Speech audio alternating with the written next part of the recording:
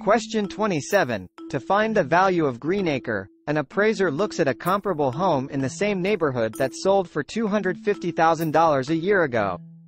During that year, property values for that neighborhood rose 8%. So, Greenacre is now worth A. $290,000, B. $300,000, C.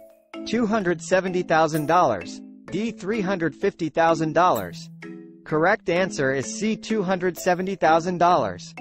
$250,000 by 8%, expressed as 0.08, equals $20,000. $250,000 plus $20,000 equals $270,000. In law, a greenacre is a fictitious estate in land used to discuss the rights of different parties to a piece of real property.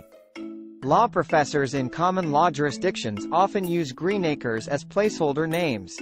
Câu 27. Để tìm giá trị của Greenacre, người định giá xem xét một ngôi nhà tương đương ở cùng khu phố được bán với giá $250.000 một năm trước.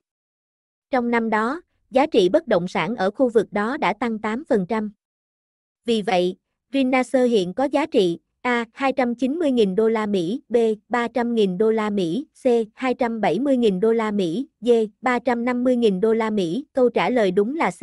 $270.000. $250.000 nhân 8%, được hiểu là 0,08, bằng $20.000. $250.000 cộng $20.000 bằng $270.000.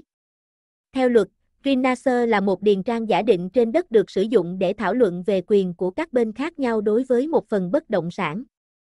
Các luật sư pháp lý thông thường sử dụng Greenacre như tên người sở hữu.